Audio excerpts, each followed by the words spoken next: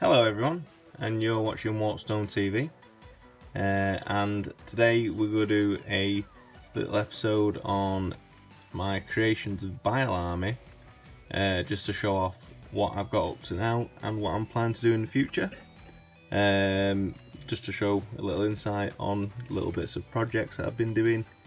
I have got multiple armies, and this is just one of the many ones that I'm planning to do. So I'll start off with the main man himself, BILE. On painting him, it was really fun to do, to be honest, especially all the skin cloak and all the piping, as well as, like, if you look at the gun, you can see little air bubbles in the gun, also on the backpack, and in these little tubes on his chirurgeon. I just really liked it, and what I did for, like, the base, using Dark Eldar parts and Imperial parts from the old Imperial Palace set. I also did his little helper. I can't remember his name at the moment. The reason I did BILE and his creations of BILE, I absolutely love the books. The way that they've been written, they're just amazing and give so much depth and character to all the different characters and what happens in the 41st millennium, since obviously the Horus Heresy and what's been happening since. So, like, I even got a little noise marine for his little army, which was really fun to paint as well. This guy I had in a box since it came out, and I only just painted him up, I think it was last month. Yeah, I do need to stop the gloss on here, but I kind of like it because it's weird to have the gloss on one side of the model for just that shoulder pad, to, like, think he cleans it for Slanesh, that part, just that shoulder pad, but like the little blue flames and the zebra stripes on his head. Yeah, it was really nice to get the green right on parts of the actual body and on the feet, as well as his hair. And the leopard print was actually simpler than I thought, but I did start off with an airbrush on the colouring of the yellow.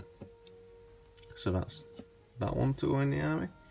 Next up, from what I did an Iron Warrior, and I changed him around a bit. So I started with a Chaos Space Marine kit, the basic Chaos Space Marines, and what I added a little Necron part onto here, and kind of made it like a targeting lock for him, like an eye, like the Eye of Sauron.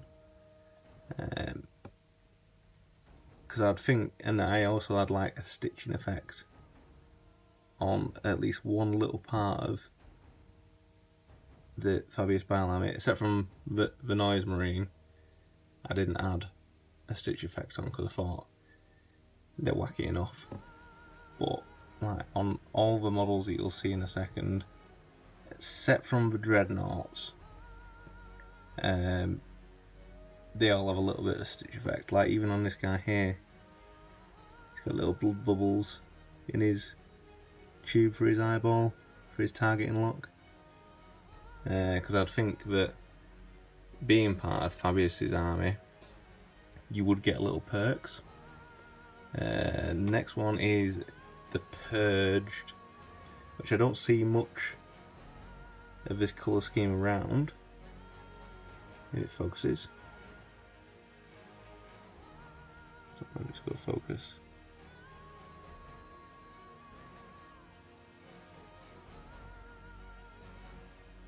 There we go, it's focused now. So the Purged is a nice colour scheme. it's basically just the Abaddon black and highlights of grey. I did the little flies on his shoulder pad in freehand because I couldn't find any of the old transfers from the Chaos Space Marines, because they used to have it. But like the little eye on his chest and the little valve is from Necrons as well. Also, like the pipe is made out of green stuff. I just like that model, but I haven't looked into the background of the Purge, but I thought in my Fabius BILE army I'm going to try and make it one of sort of every legion that's added. That Purged one didn't have a flesh piece on, not from what I can see. The next model is an Alpha Legionnaire, who's Alpha Legion on this side, and he's slowly forming from Black Legion. So like this part of the shoulder pad is Black Legion, this part of his head's Black Legion. Sorry, the lighting's not brilliant. There's part of his knee that's Black Legion as well, with a little bit of a valve on the side of his body, just to give him a bit of an adrenaline boost, probably. Flesh tabard, and then part of his shoulder pad there, to show his allegiance to Fabius, is stitch skin on the top. So that was the next one. Then the next one I did was a character from the Fabius BILE books, and this is Korag, the Death Guard. What's he called? A Grave Warden, that's it. So as you can see, did a little Narthecium for him, made a little hood out of green stuff for him, these pipes. Basically it was the Lord of Contagion body, but then repositioned so it looked like he was sort of charging towards something. Probably a Dark Eldar, Hexakyries, I'd say. But I just love the fact of the little tubes and the little, like we've done there, little tiny bubbles, but also different colours, just to show you experiments on himself. Because if you work for Fabius, you're probably going to experiment on yourself. I did do his little pet out of green stuff and a Nurgling. I had seen on Facebook that people had used like Beasts of Nurgle, but I thought Beasts of Nurgle was too big, because in the description of the book it's like a small dog type creature. Just in game I'd use it as a little herald, but I put little, it says in the book about him having a mouth on his belly, so I made sure he had a little mouth and tongue coming out of his belly. And I'm sure it did anyway, unless I was just imagining it. But like my Nurgle demons are fleshy coloured, not the original green, so I go for this sort of bruised and different toned effect in the flesh, just so then it, I like the little maggot on the side, just so then it's different from other people's armies. So the next thing that we was looking at, I did kind of want to do a Night Lord. Juco is the Night Lord in it, but this isn't Juco, this is just a random generic Night Lord who joined up for the fact that he likes killing Dark Eldar.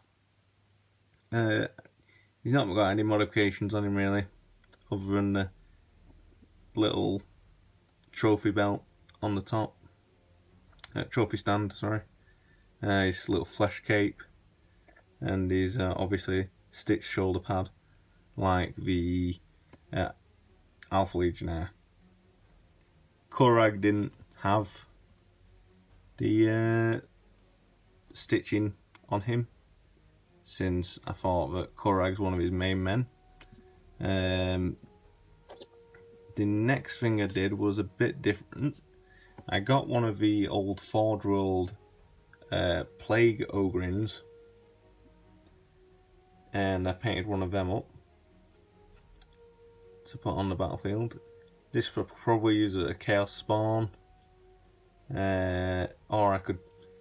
What I was going to do was make some of my own separate rules for like Territor, like when if anyone's read Angel Exterminatus, Fabius Bile makes Territor out of actual Space Marines and makes them into deformed beasts, basically, and just sends them to slaughter.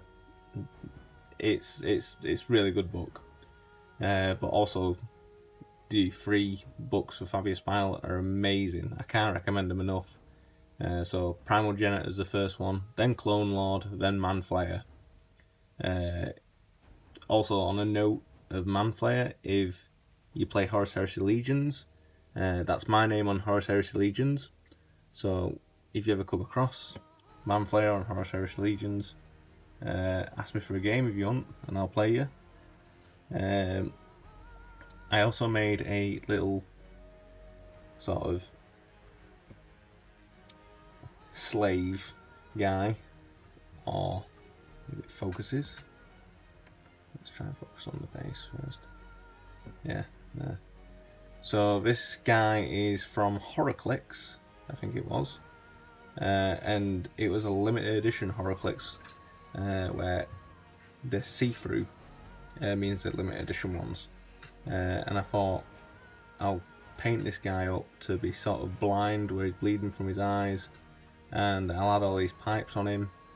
Originally these pipes weren't there, because I think he was like an electric chair dude, but I just thought he would have some random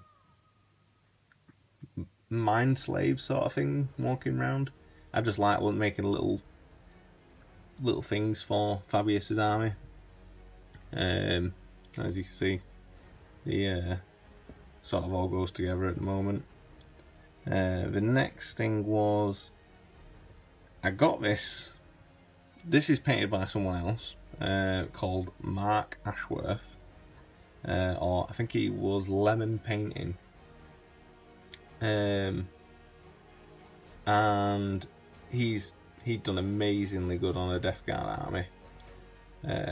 He also does like Blood Angels as well. I haven't seen him do anything else recently, but I just know I wanted this model of him when he was selling his Death Guard army up, because I just love the Dreadnought with the massive flamer.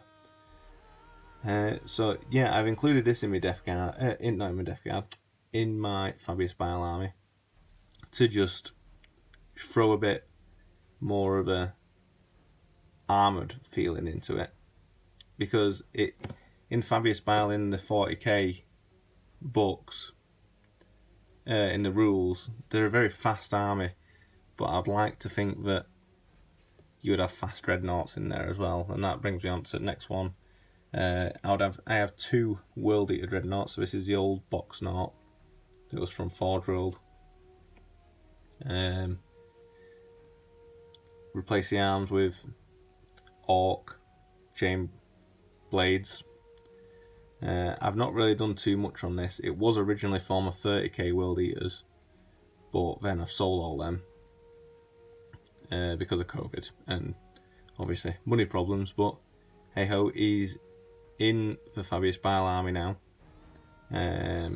just so it's a bit of variety. If you look at together at the moment, Alpha Legionnaire wants to be sneaky. Together at the moment, they look like you wouldn't want to run into them on the battlefield. Next, I've got a word bearer. it's a Greater Possessed, just basic Greater Possessed. I didn't think I needed to change him up at all because I just like this Greater Possessed model. The other one was, it was cool, but this one just stood out to me, especially with all the like mutations of bone, the Slanesh arm which links into Emperor's Children, and the fact that I've just put Dark Eldar parts on the bottom. Just I feel like word bearers nowadays are either hunted down or used as a big distraction, and I think that like a lot of word bearers would be possessed nowadays in the 41st millennium. The next one is the Flawless Host. You don't see this colour scheme that often. Like, because he's already flesh coloured, I've made his little tabard loincloth. Doesn't know why I said tabard. White, so apothecary white. Then with obviously the Slanesh logo and the flames and the little tubes as well. It's a nice colour breaker for the rest of the army. I will be adding a lot of noise marines into this army because I don't think you can really run Fabius Bile without some noise marines since he created them. The second to last, sorry, is a little World Eater there. Just took, and I think this was the first one that I just started converting. Like here on this arm here, the little brass World Eater logos from the old Forge World brass. That's just to enhance his plasma gun, and he's obviously just covered in gore because he's a World Eater. I am going to make Aryan Zorzi, the World Eater in the books. I have actually got plans for him at the moment. He's just, I want to take my time with him. Like Scarlegrim, I want to take my time with, and Oleander, Igori, and Savona, and Ancient Diamat, the Dreadnought. Like, I'm going to add some more stuff into there. It's just, and Sakara. Obviously, Sakara's another word bearer, but I just want to take my time with them and make it a unique looking ramble of things put together that you would be scared of on the battlefield for a 40k game. Obviously, theoretically speaking. This guy's just a generic Chaos Lord from the Blackstone Fortress set. I thought he was just tubed up enough, and I just like the model. It reminds me of Abaddon, but he's just like probably Abaddon's little friend. Like with his little flesh bit on his arm, just to symbolise he does work for Fabius Bile, even though Fabius Bile and Abaddon kind of get on. Second to last thing that I've got on here is another mechanical beast, which is the Venom Crawler that I did. Basically stitching all over it. I didn't really want to put a colour scheme on it. I thought the stitching sort of suited it best. With the stitching, you start off with, I can't remember now.